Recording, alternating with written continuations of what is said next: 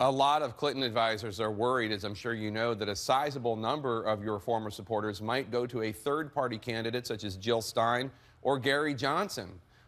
Gary Johnson, the Libertarian candidate, struggled this week to name a foreign leader whom he respects. Take a listen.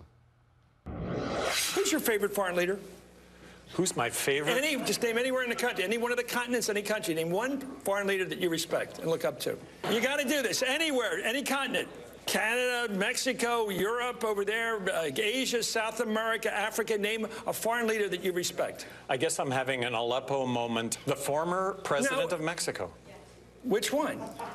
I'm having a brain. Well, name anybody. I know you disagree with Gary Johnson on a range of policy issues where you and Secretary Clinton agree. Do you think he's qualified to be president? You know, that wasn't the most impressive interview I have ever heard. But I think more importantly than that, people make mistakes, doing interviews. Look at his point of view on issues like the environment, on climate change, on the economy. And I think if any of people who voted for me take a hard look at what he stands for, I think, and understand where he's coming from, they will not be supporting him.